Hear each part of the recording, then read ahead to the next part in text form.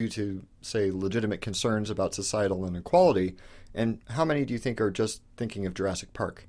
Of course, attitudes in media do gradually acclimate over time to new technologies, but some of the subjects that previously were only covered in science fiction are really just around the corner, and we might not have a lot of time to prepare for them if they do take off. Let's look at some things that we're used to brushing off in sci-fi that we are dangerously close to needing to deal with today. At the Game Developers Conference a few weeks ago, the spotlight was dominated by several companies which are currently steaming towards very realistic consumer virtual reality products. There are